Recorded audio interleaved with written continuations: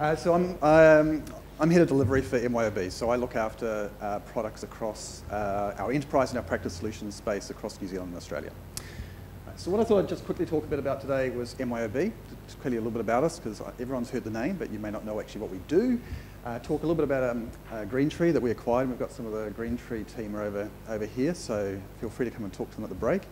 And then just a little bit about what we're doing with Jade and what's important to us. And I have to say what I've heard today has been really refreshing for me, and some stuff that we're pretty excited to see coming into the product. So, wrong way, go this way. So this is all last year's data. I just thought I'd tell you a little bit about us, because it all got updated today, because we just released our new financial results about 3 hours ago. But look, MYOB, we build software for small businesses and for accountants in practice in New Zealand and Australia. All right, so that's everything from sole traders who have their accountants run their accounts for them, right through to, the example would be every supermarket in New Zealand that you go into, the person who works there is paid by an MYOB product. We pay actually a third of all employees in New Zealand through one of our products. I think we have 18 payroll products that we look after. About 328 million, actually as of today, that's about 370 million of annual revenue that we in the business. We invested, I think, $56 million in the last 12 months in R&D. So our development team is about 400 people at the moment across New Zealand and Australia. About 1,300 employees and about 1.2 million customers across our base. So fairly broad spectrum of customers as well. As I said, going from single organisations up to employees of 25,000 employees. Let's have a little bit about where we are. Bulk of our team is actually based out of Melbourne.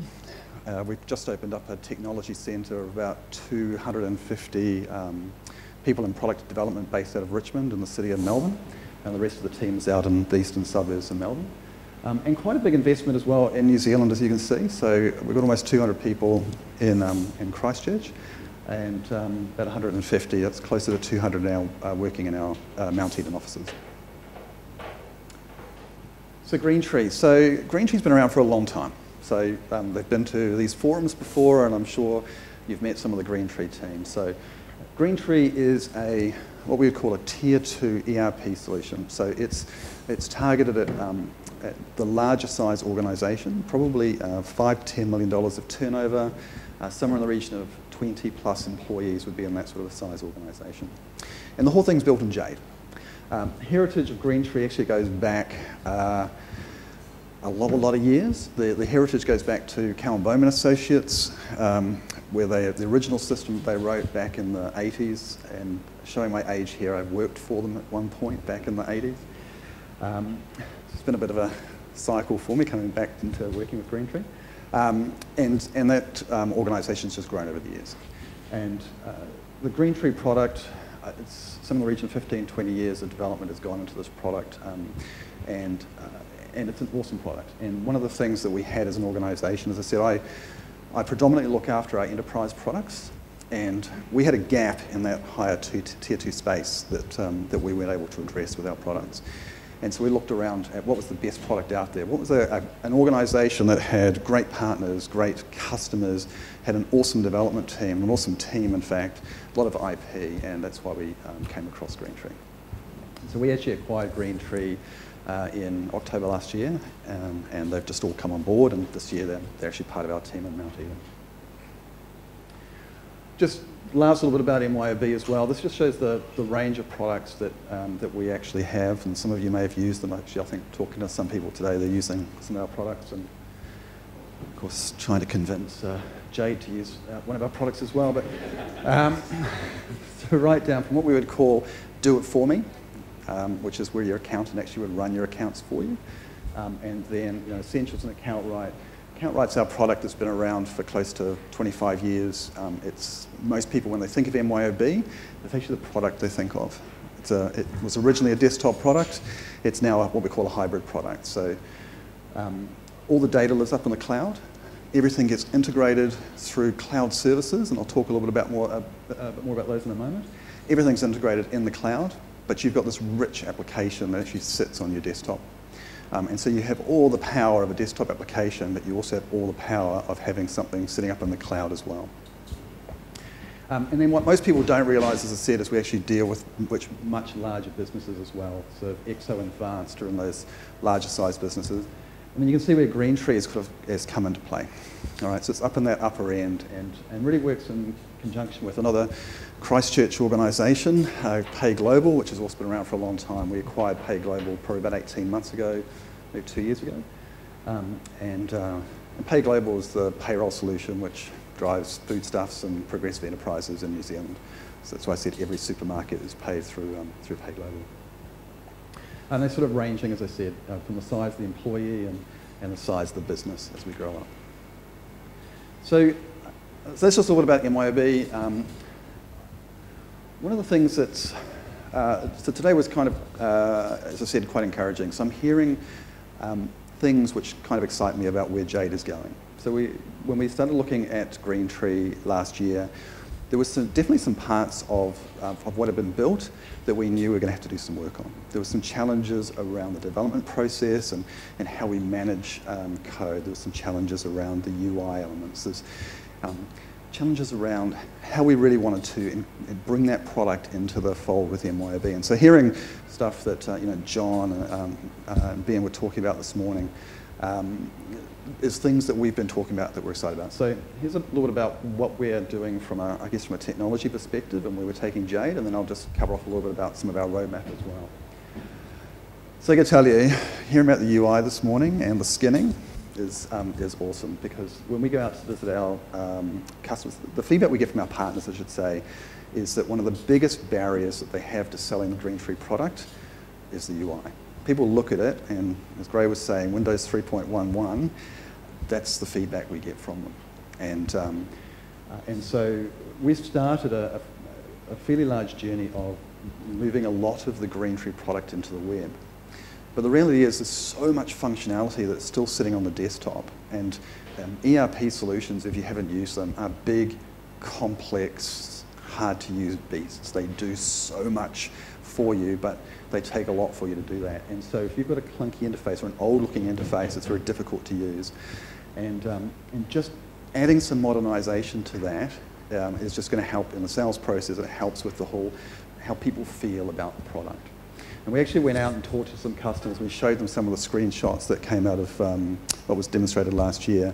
And just the feedback from our partners was like, yes, that's what we want. We want to see that. So the team are about to start looking at how do we now take on 2016, how we're going to start to use these skins, and we've got a pretty good design team in Melbourne, so I'm sure we'll be in contact with Jade and getting them to start updating what looks like a lot of images for us to get that skinning done, but that's something that's pretty important for us to do. The other area that, as I said, is pretty important to MYOB is that whole move to the cloud. Everything we are doing is going towards cloud. At the moment, we have somewhere in the region of, I think from the stats today, it's about 500,000 people actually using cloud products within our ecosystem at the moment. And so we want to open up all of our products to be able to be used both in the cloud, but also to be able to connect to other systems either on-premise or in the cloud. And there's a strategy called MYOB API, and it really kicked off with what we've been doing with our Account Right product, where we started to define a lot of common APIs that would allow us to access functionality in our system. And the concept is what we call a connected app. So you're not actually building on top of the platform, but you're building applications that connect into the core product, provide additional functionality or extend it out in some way without actually needing to actually touch that app. So APIs is the solution to do that. And the sort of examples, probably the best example of that is our bank feeds solution. So another acquisition, MYOB acquires quite a lot of businesses over its time, is we acquired a company called BankLink about 3 or 4 years ago. And BankLink has the best bank transaction service in New Zealand or Australia. And we have a strategy to incorporate bank feeds into every product that we have. And I talked about how Account Right is this hybrid app that has its data sitting up in the cloud. Well, because the data sits in the cloud, we can automatically integrate that with our bank feed service through the APIs that we've got, and the data just automatically gets injected into your accounts. I had a friend of mine who runs a small business who was sitting on one of our very old Account Right products, and I convinced her to upgrade and caught up with her a bit later on and just she reckons she was saving hours a week because she didn't have to load in or do cross-referencing of her bank statements to do all bank reconciliations from that one service. And that's all enabled because we're building APIs into the products. And it's the same thing that we want to build into the Greentree product and integrate that into Jade. So, the extensions of the web services that's now in Jade is going to allow us to build out a much richer set of APIs for our customers to extend on. And that also fits down into what we call the MYOB platform services. So as we're moving to the cloud, we're building out services that we can utilize across all of our products. I showed on that previous screen that we've got, what's there, 7 products listed there. The reality is, I think there's, so I look after somewhere in the region of 20 to 30 products within the group that I look after. But all those products are starting to use these platform services that we're building out. So whether it's things like bank fees, submitting your tax returns automatically, electronically, whether it's doing logging services, doing SBR reporting, these are things that form part of our platform services. And so taking Greentree to start to be able to utilise those services and will actually allows us to extend the product out without having to have another development team building out those services. We've already built those out. So major part of our strategy moving forward. The other thing is I just talked about we've had a journey over the last few years of building out web enablement for Greentree. So web is the way the world is going. Right? Although I kind of suspect as well as we start to move forward over the next few years, it's going to move towards more of the app model. Your iPhones, your Androids, everything you do is just small applets that you use on your desktop. So I think we're going through one of these cycles again where we've gone back from client-server to all web-based or server-based, and now we're moving back to some sort of hybrid as well in there somewhere. But that ability for somebody to access their data, to do a sales order, to track down a client and get them to pay an outstanding debt, and just do all of that on the road from anywhere on just about any device is part of what we want to build out, and it's part of what the Greentree team have been building out over the last couple of years, and actually web enabling our services. So this is just an example of the roadmap that we publish, and this is, we talk to our business partners about our roadmaps, and we publish this out to our partners. And so the strategy for us over the rest of this year is really to continue extending out that web enablement to allow us both to, so it really addresses 2 needs. One is it provides that new interface that some of our customers are asking for. We're just producing that in the web, on the web. And then secondly, it allows us to expose that anywhere. So we do a lot of testing on tablet devices. We don't really support smartphones at the moment, we support tablets, and actually having those applications available on tablets. And so a lot of work going on with finishing off our sales staff, mobile access piece, digging into field service. People are out there doing service, going out and working with customers directly and being able to manage those customers through service. And then HR as well, particularly for employees. So again, as an employee, I like to be able to jump on the web, download my pay slips, make sure I've actually been paid and do reconciliations, and providing that capability for someone to do that from anywhere is part of what we're trying to achieve there. And then the other key thing, I guess, which is important in an ERP solution and what differentiates, say, a Tier 3 or a Tier 2 ERP solution from one of the small business accounting products is how you can customize it. So what we find is there's no business that has the same business process as any other business in those larger sized businesses. And so the ability to customize the solution that you're using is pretty paramount.